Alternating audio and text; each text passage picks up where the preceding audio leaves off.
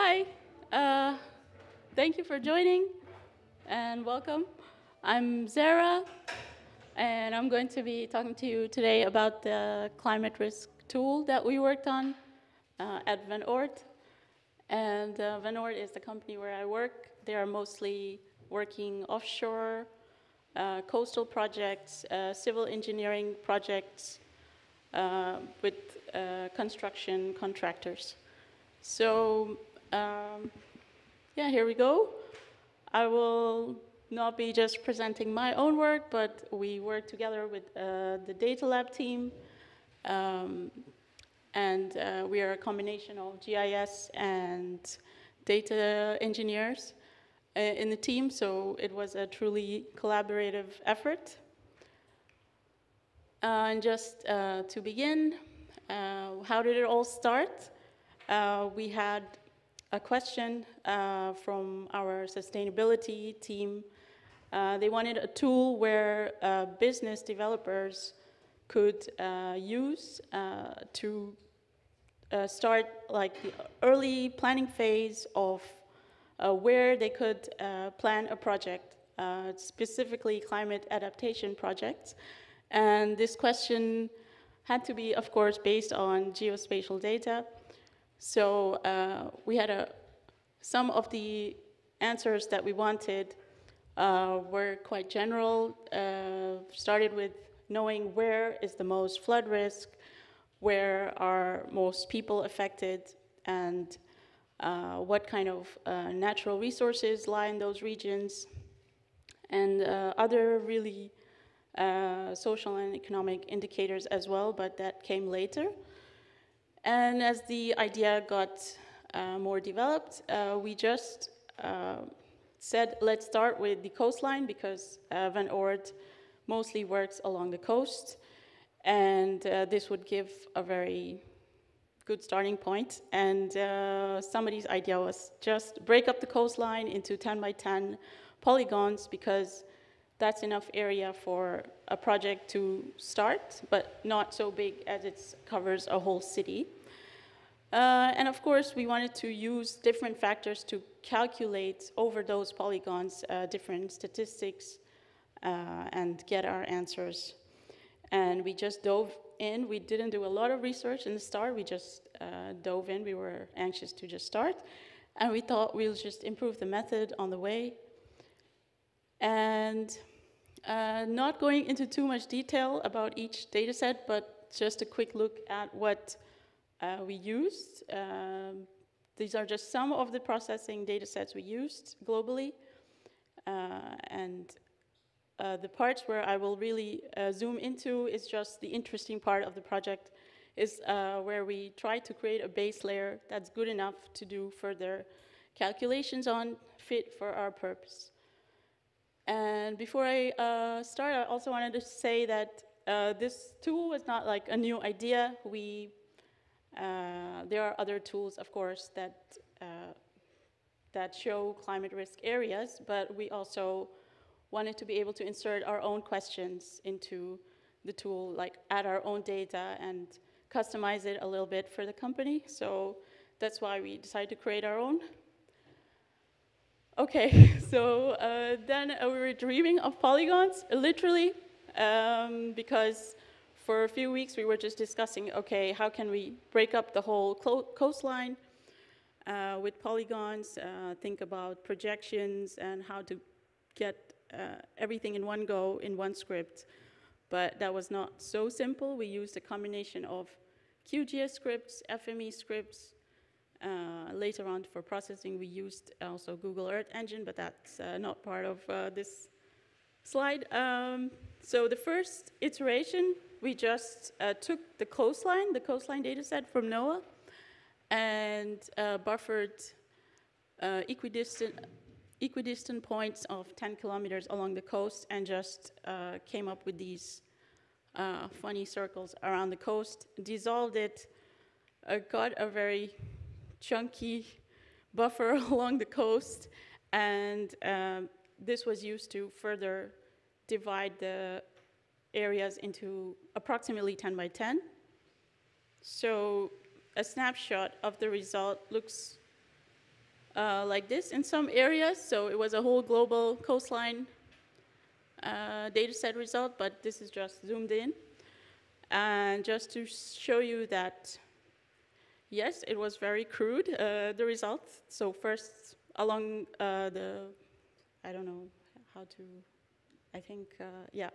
Here you go. So here it's a bit smoother, but you see along the curved, more vertices, it's kind of messy.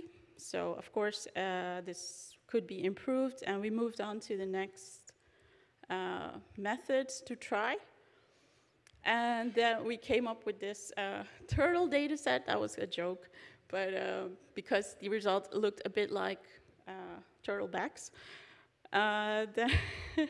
So we decided to increase our area of interest because we also found out in our processing result that the first iteration did not give enough people exposed to flooding risk, as mentioned in the literature.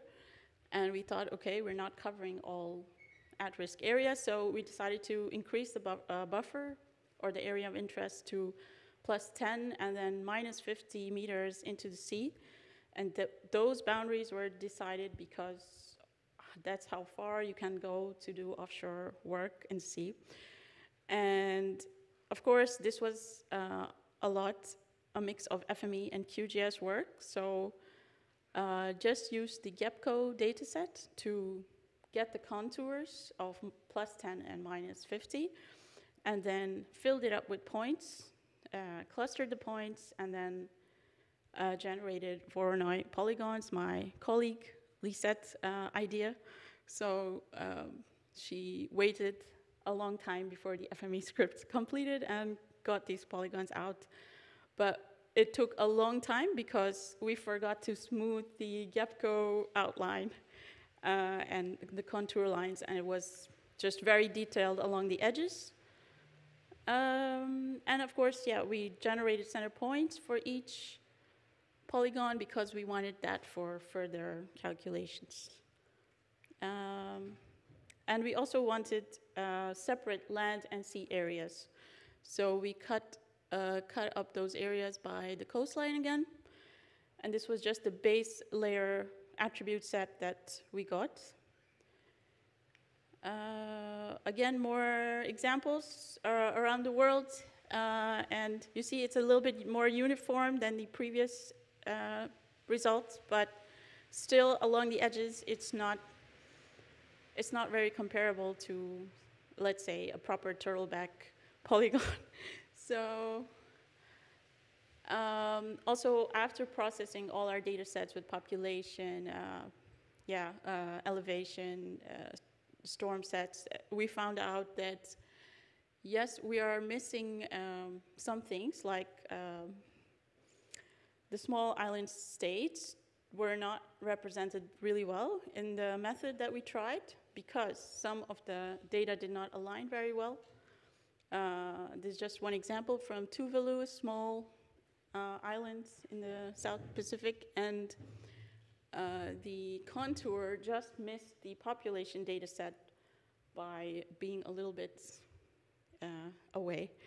And we only captured one person there, so that did not look right in our result.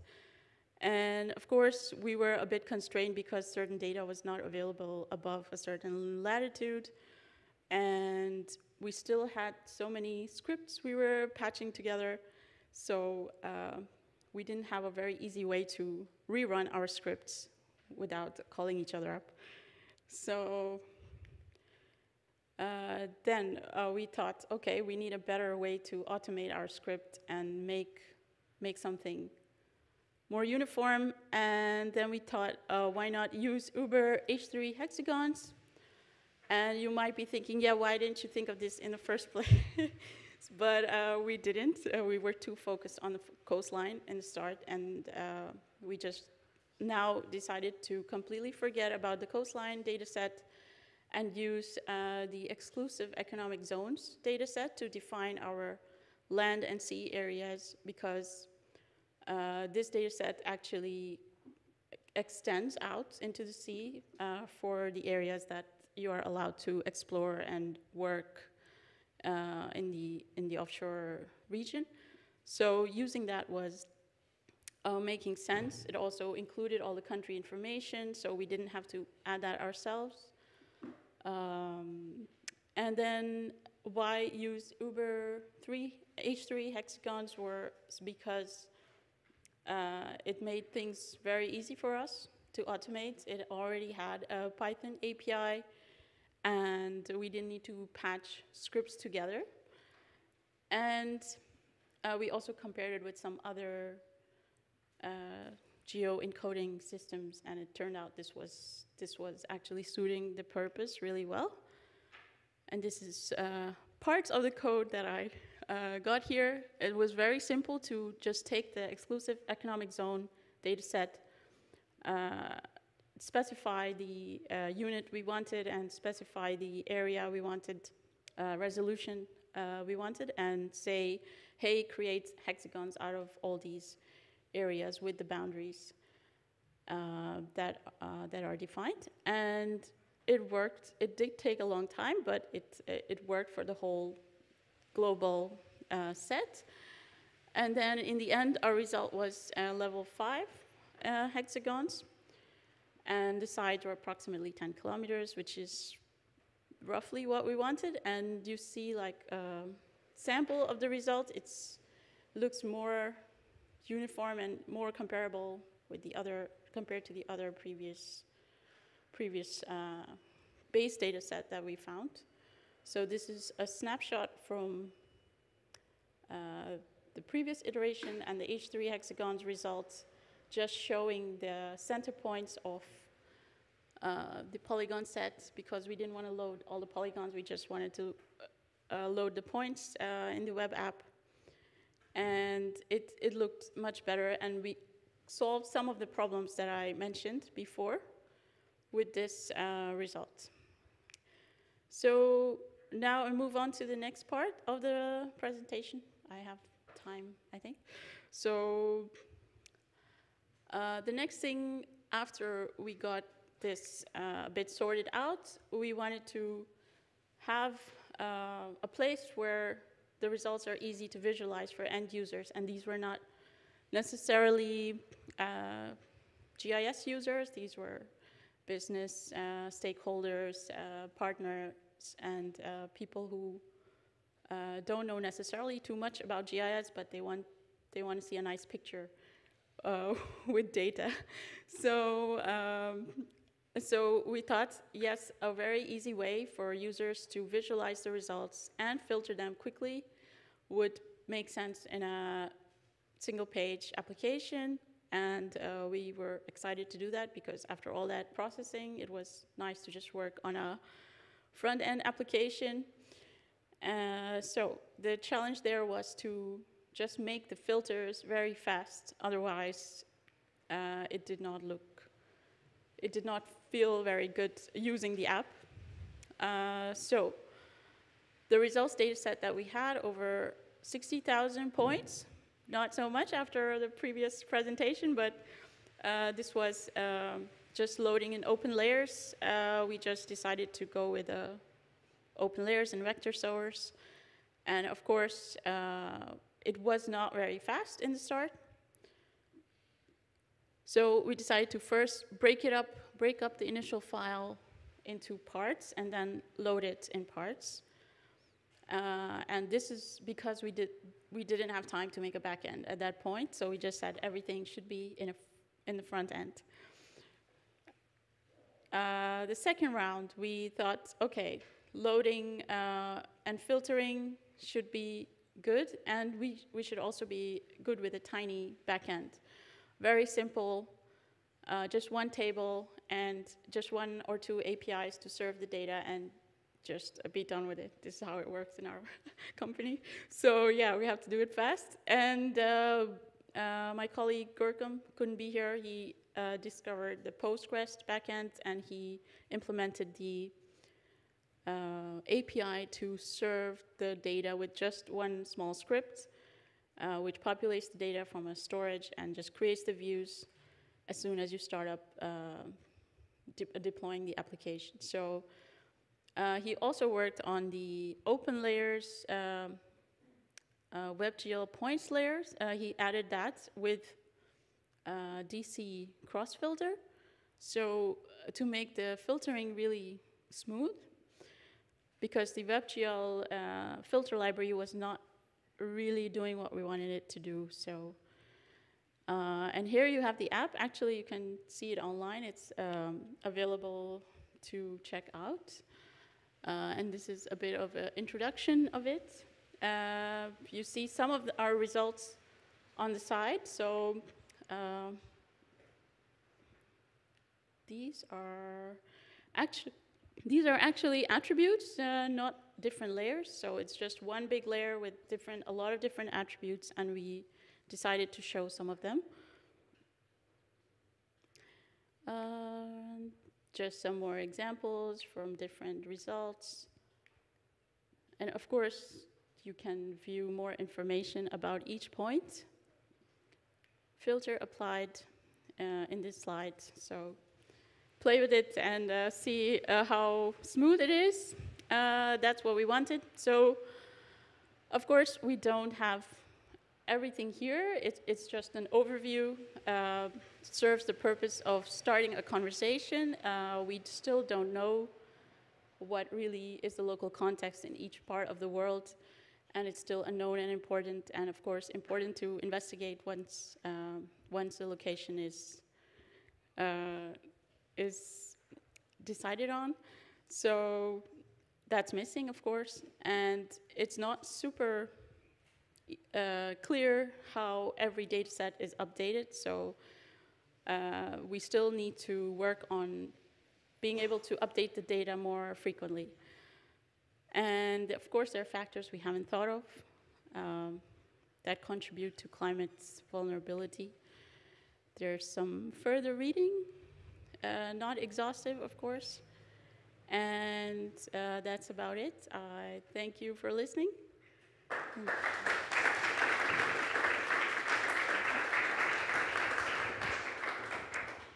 Thank you very much, and really good work. Now, any questions? We have still some 5 minutes.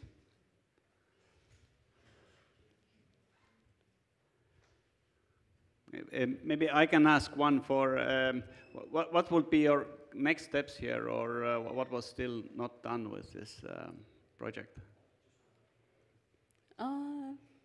Well, we hope that they use the tool to actually contact partners and get together and make a business plan for action, because that was the purpose of the tool. And that's going on. So the sustainability team is talking to different people to use the tool. But I would want that it's easy to update the data now, because, for example, the mangroves data set is from a certain year, and if I want to update that, it will take me quite some script time to rerun it and then redeploy the application. Mm-hmm. So, yeah, that's one really important thing. Okay, the data management challenges. Actually, one question when I looked, you decided to build your own front end here, but there are some cloud-based open source tools, GIS Cloud and others, which kind of try to do the same thing. Did you consider or try to use any such platform? For the front end? Yeah. No, they had very specific requirements to view the results. So because of those specific requirements by the business team, we had to make it exactly like they wanted.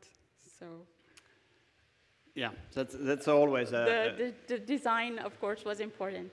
Yeah, that's always yeah. That's my own everyday work. Also, either do solution better or adjust the requirements. That's sometimes easier. Yeah. Client is always right. Hi. Hi. Thank you for the presentation. So my question is about data processing. You mentioned you use two tools, FME and QGIS. So what exactly you couldn't do with FME that you could do with QGIS, and vice versa? good question. So one of my colleagues was really an FME expert and not so used to using QGIS. So she found it easier to use, breaking up the coastline in a certain way with FME, and then generating the Voronoi polygons. We used QGIS because they had a nice tool for that, and there was a mix. It was just personal preference. It wasn't deliberate, forced. Thank you. You're welcome.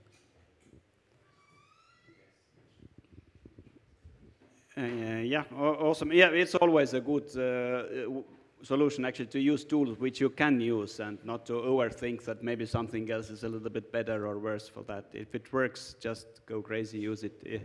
FME is not exactly open source, I think, but No.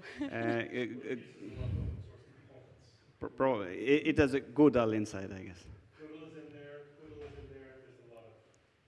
There's a lot of. There's a lot of tools, but we use a mix, so both QGIS, FME, Python. Software has support a lot of open source development. Yeah. Awesome tools around. Any other questions? Or we can have a small exchange of room. Now we will have a session of lightning talks, so 5-minute pitches, super intensive, super contentful, and thank you. And let's give applause here. Thank you.